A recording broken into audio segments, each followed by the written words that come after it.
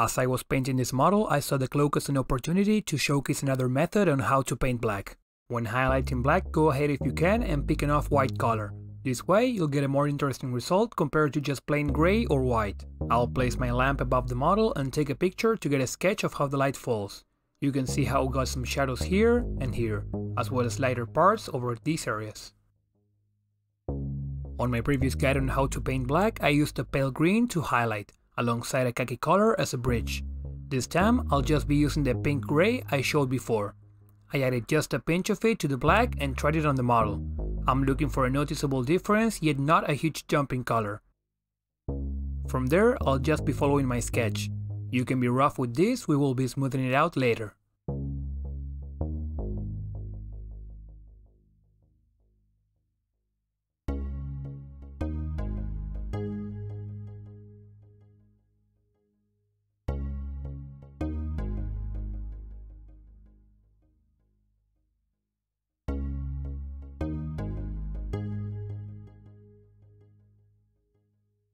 Here is how it looks after the first step.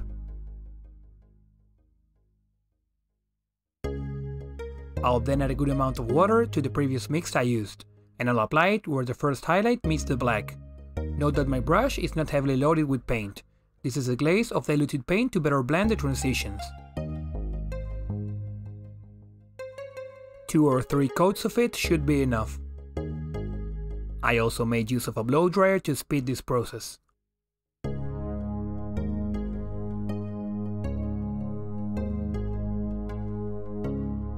I then added another pinch of pink gray until once again I had a noticeable difference, yet not a huge jump in color.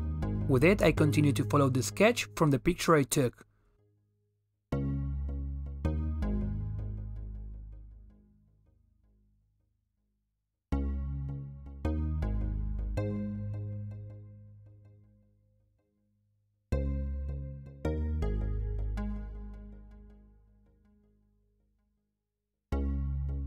You can see how this lighter color is applied in a smaller area on wider surfaces to allow the previous color to show.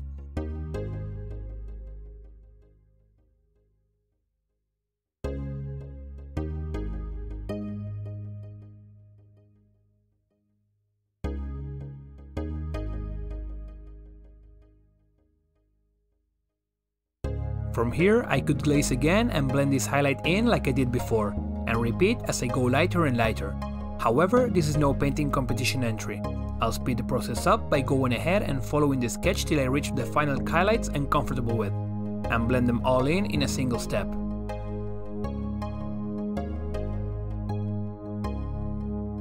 However, before we move on, remember I'm showing you the model from really up close. When it comes to how you look at it from the table, it's already looking fine. So, back to our first highlight color, I'll apply this once again in a glaze consistency but all over the cloak. Some things we have to have in mind as we do this is that every thin coat will darken our highlights, and while this will blend the colors all together, a lot of coats will kill the luminosity. 2 coats of paint should be enough.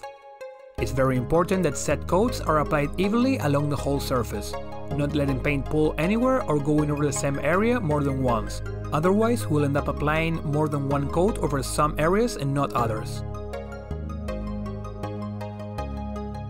Here is how it looks after one coat.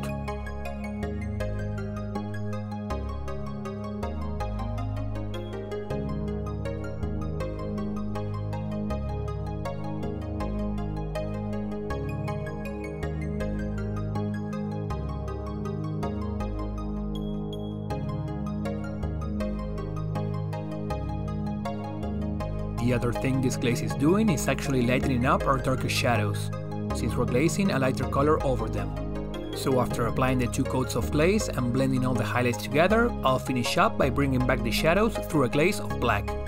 Dilute your paint 2 parts water to 1 part paint and make sure not to overload your brush. Follow your sketch if necessary and apply 2 to 3 coats in order to really build up the black shadows once again.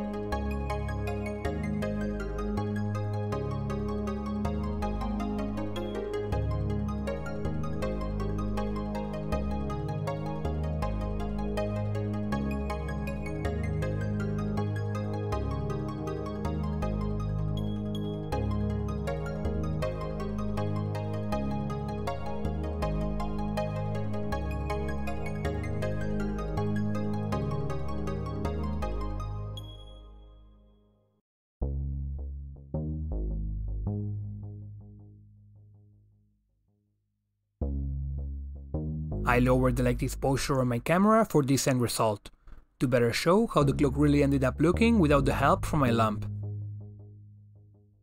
If you stuck around till this point, thank you for watching the whole video. You can expect another one next week.